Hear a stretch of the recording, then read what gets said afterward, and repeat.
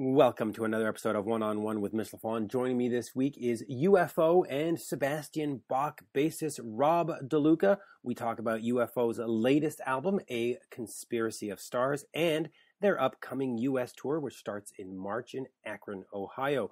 Without further ado, here is Rob De Luca. We are talking to Rob De Luca of UFO. The latest album is A Conspiracy of Stars, came out earlier in 2015. Rob, a great pleasure talking to you today. My pleasure also, Mitch. It's good to be here. Good. So there's a lot to catch up on. Let's start with the most recent history, if possible. You just finished a tour with Judas Priest out in Europe. Tell me a little bit about that and getting to be in front of the metal god or opening up for the metal god every night.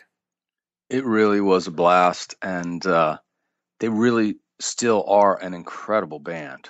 Like, they're really at firing on the top of their level still, and I was so impressed with that because I hadn't seen them in a while. I mean, we did one show with them. UFO did one show with them like 3 years ago, but we didn't get there till just before we went on, and we had another show the next night. We had a roll, So I hadn't really seen them since I was a kid, and I wasn't sure, if it was how it was going to be. And it was really great. Richie's definitely put a lot of youthful energy back into the band, and everyone is really inspired. So they treated us amazing. They played amazing. The crowds were amazing. It really was an incredible experience. So, and I love playing those big stages. So it was really cool. Now, you've got, when I say you, of course, UFO has a tour coming to North America in March of 2016. You're starting off in Akron, Ohio. Now, these, of course, are solo dates. You're headlining. There's no opening for anybody on this one. Right, yeah. Just doing clubs and theaters. So talk to me about that tour. The band, hasn't been to Canada recently, which I certainly would love to see more of.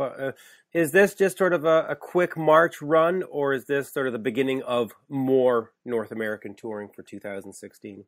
I would guess that, I haven't heard anything, but I would guess that there's going to be more in 2016, and I think we would get back to, at least to Toronto, which we did probably in 2013, I would guess. Right, it's been a while. Rockpile East and West, so it's been a while. So yeah, I would expect more because we're not doing any East Coast dates on the March run, and that doesn't make sense, so I'm sure there'll be more coming.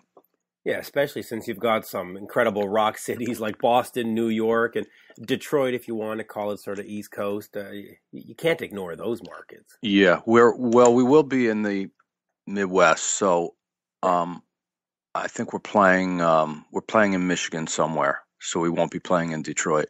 Oh, actually, you know what? I'm looking at your dates now. You are playing Detroit at the Token Lounge. All right, so forget that, but you're still missing Boston. A lot of places we're missing, absolutely. So let's get into Conspiracy of Stars. The album came out earlier this year, 2015. This is your first chance or first time recording with the band. You've been touring with them for many years, but you weren't on the last album. Tell me about being on a UFO album. How did you,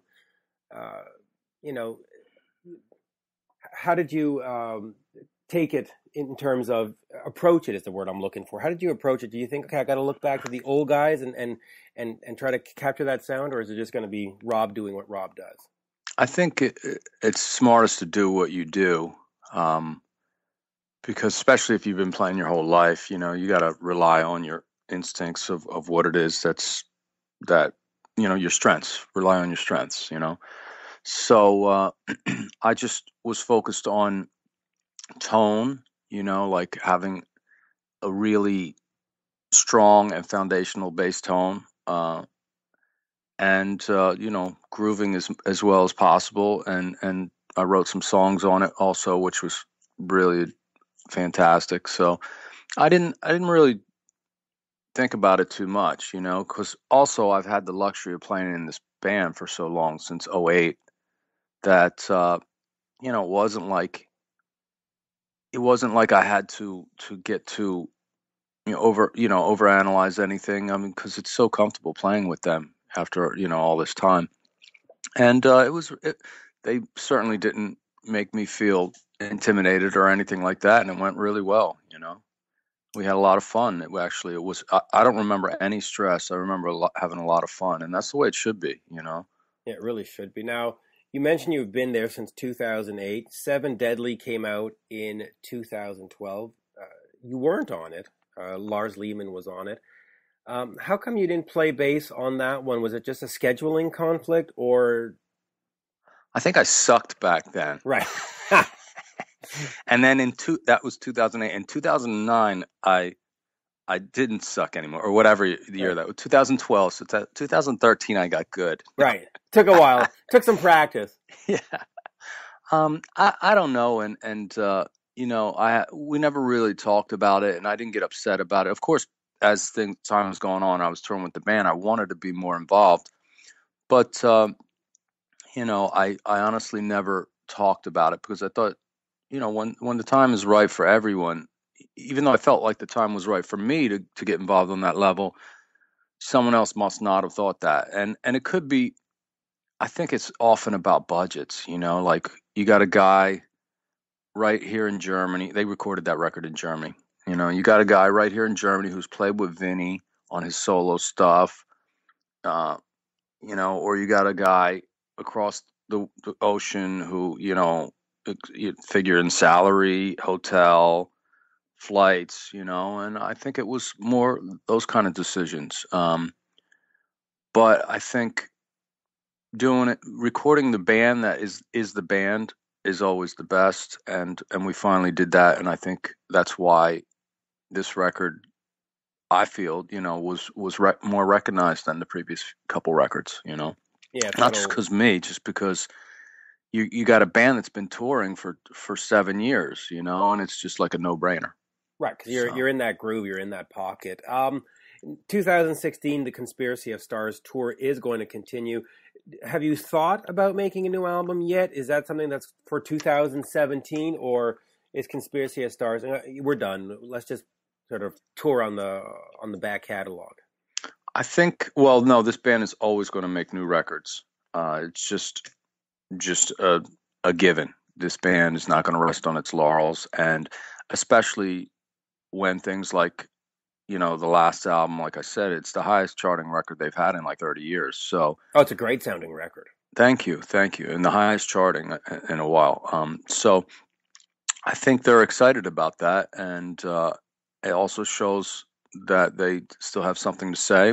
Still have something to say, and so no, there is going to be more records, and we've talked about it, and it could even happen in 2016. I hope it does. We've definitely talked about it, and it could at this point. That would definitely be great. Now, it would. I need to ask you about Sebastian Bach. You were in his band in 2005. You toured, opening up for Guns N' Roses. Talk to me a little bit about working with Sebastian. There seems to be a great divide in people that have worked with him. Either they love him or they don't. There doesn't seem to be any middle ground where, well, he's okay. How was it for you being in Sebastian's band? Well, I still am. Okay. So I got to watch what I say. No. Right, because no, I'm just joking. No. I think he's one of the best frontmen out there today, and I think, that dialogue that's been going on, that there are no more great frontmen being born, or very few, is true, and he's amazing, and I've seen him, sick or hungover or whatever, and get up or exhausted, get up and do the most amazing shows. I mean, there was a string where we did like 9 or 10 in a row. I know some young punk bands might do that, but that's hard when you're singing in that range, that Bach sings in, and those screams, So I think he's incredible. I really do. And I've known him. I've played with him since '05, and I've known him since he was in Skid Row, and he doesn't seem to be slowing down. And I think, to answer the other part of your question, that's why I think people have polar opinions of him because he's relentless. He's Agree. gonna barge through whether you like it or not. And some people, can't handle that, but he is just not shy, and he's never going to be. And so it's a pleasure. I have a lot of fun, and I get to play with Bobby Jarzambek and Brent Woods in that band, and we have a blast. It's a really great band. Yeah, Uh, Brent is great. I'll give this to Sebastian. He has got an incredible amount of passion. I mean, he is that's what I'm passionate. saying. Yeah, Yeah. it's his enthusiasm for everything he does is really full on, and some people can't handle that because just the intensity, the power of that, like the full onness of it. So and but it works well for him because if he doesn't like something, he can't fake it. And I've seen that up close. He pushes until something is the way he likes it, and then he gives his all. So I think it's a good quality, and Yeah. I get along with him great. I really do, and I actually respect him a lot. So Yeah. So, talking about that, then, his last album was 2014, which I think had Duff McKagan on it. hmm Is there any chance of you being on a next Sebastian Bach album? I don't know because it's a similar situation. It's there's always conversations, not between me, but conversations of between the powers that be of budgets and things like that, and what coast you live on or what country you live in, etc. With UFO, um, and I'm not really involved in that conversation. And if it happens, great. I would do well, and if it doesn't happen, I'm still enjoying playing with him live. Um, I think once again, though, I think bands that tour should record because I think that's the strongest sound you're going to get. But does it upset me? I really don't think about it too much because I'm so busy, and so we'll see. Yeah, well, we'll talk about how busy you are. Spread Eagle was is a band that you helped form back in the late '80s, signed to MCA Universal. Um, the band, is it fair to say that maybe the band came out at the wrong time, considering that we were sort of changing from the glam to the sort of Nirvanas of the world, or uh, what do you account for the success or misses of Spread Eagle? I guess that is one of the factors of a miss. We were a great band, and the band's actually still together. And Right. we were a fantastic band at that time, and still are. And I think it was a it was a question of or a point of being that sound being so in, and then when it turned, basically for me when that change started happening was when Alice in Chains started catching on, who were friends of ours, who were friends of Spread Eagles, and it just made it like the people who were so cool a year before were so uncool. And I didn't believe that, but I understood the tastes, the changing tastes of popularity, of style, and it was tough at first, but in hindsight, it was the best thing that ever happened to me because it made me learn about how the music industry is, and learn about evolving. Just growing as a musician and never being too pigeonholed. Right. So we didn't do what I feel we should have done, but we were very respected and very powerful. So, Right. Now, in 2006, you did the reunion. You remastered the first album, but for all intents and purposes, the last album was really 1993. Is there any plans to record and move forward with the band? there is not at this moment, and I think the important thing is to be honest. We've been doing shows since '06, like you mentioned, and there was talk about it at one point where I thought it could happen. Um, but right now we're gearing back up to do some shows in 2016, and that could change, but right now we're not focusing on that. Once again, I'm kind of busy, so if the, the things that are more of a possibility, I'll focus on, and things that are harder to make happen kind of just don't happen, And we're all good friends, and it's they're great guys, and if everyone really wanted to do it, I would really want to do it, So it has to get to that point before it can happen. All right, so let's talk about the other project that you have going on, Of Earth.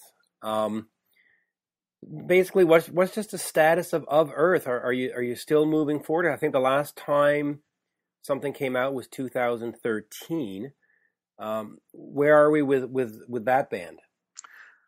We've recorded 4 songs, possibly 5, for the third album.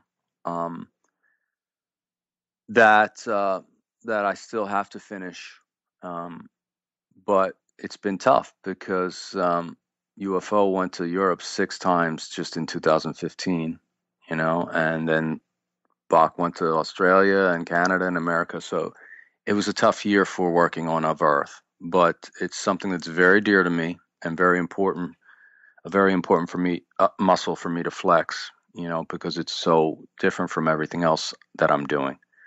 And so I will get the third record out and get a fourth record out eventually. So I think we're gonna, do some videos and stuff like that, and so I'm getting there.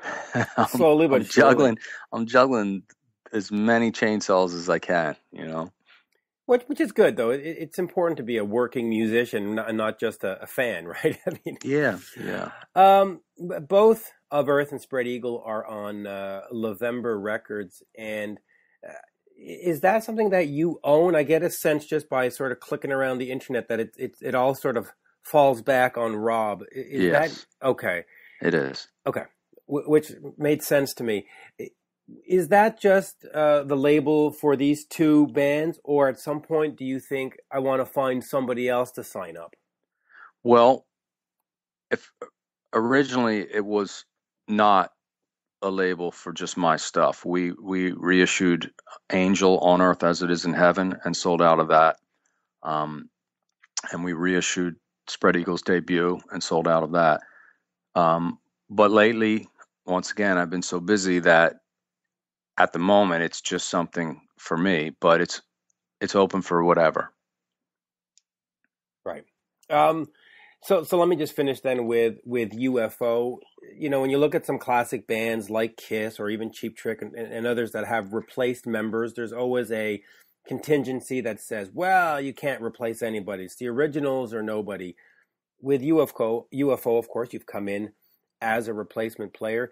Do you feel any pressure or do you get any criticism for it? To my face, I don't get any criticism. And I saw them when I was in high school, so I understand that. And I understand, I saw Guns N' Roses when I was a kid, on their first East Coast tour, and every one that followed till they had Buckethead. So I understand those feelings. I saw Sabbath, before Ozzy left, the original run, Van Halen on the original run. I totally understand all that, and I'm a fan. I'm a rock and roll fan just as much as anyone. But the reality is, UFO's history is of having many people. UFO have a long history with 21 studio albums, I believe, and Schenker wasn't there for a lot of those records. They had that middle period, and then they had the Vinny period. So the truth is, it's fairest to just judge it for what it is at that moment, because it's either, I mean, Vinny basically saved the band, by coming in and being so solid and uh, offering so much material for so many years. The band is respected again, and consistent again, and dependable again. And if Vinny didn't come into it, I don't think the band would be alive. You Right. know, I mean, I respect the great Phil Mogg and Andy Parker and Paul Raymond, but Vinny has really made it dependable.